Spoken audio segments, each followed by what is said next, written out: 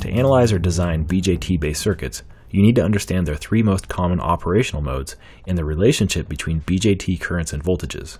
We'll start with this simple BJT circuit. If Vin is connected to ground, the base to emitter junction, or BE junction, is not forward biased. No current flows into the base, and consequently no current flows from collector to emitter. This is called cutoff, and the transistor will remain in this mode until the base voltage forward biases the BE junction. When Vin is approximately 0.6 volts, the BE junction begins to conduct.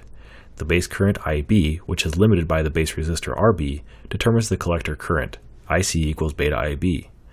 The BJT is in forward active mode because the supply voltage connected to the collector through RC is much higher than Vin, and this ensures that the base to collector junction, or BC junction, is reverse biased.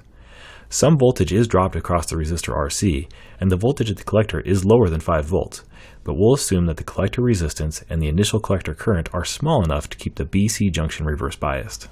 As Vn increases, base current and collector current increase as well. Eventually, the collector resistor RC will drop so much voltage that the BC junction will be forward biased. When the BE junction and the BC junction are forward biased, the transistor is in saturation mode. The BC junction becomes forward biased when the BC voltage is about 0.5 volts. Since the base to emitter voltage stays near 0.7 volts and the emitter is grounded, the collector voltage will be 0.2 volts. This is called the collector to emitter saturation voltage. In saturation, increasing IB will only slightly increase IC. In this plot, we can see all three modes. As Vn increases from 0 to 0.6 volts, the collector current is extremely small.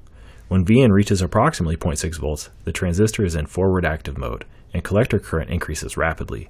When Vn reaches approximately 1.05 volts, the collector current causes enough voltage drop across RC to move the BC junction into the forward bias region.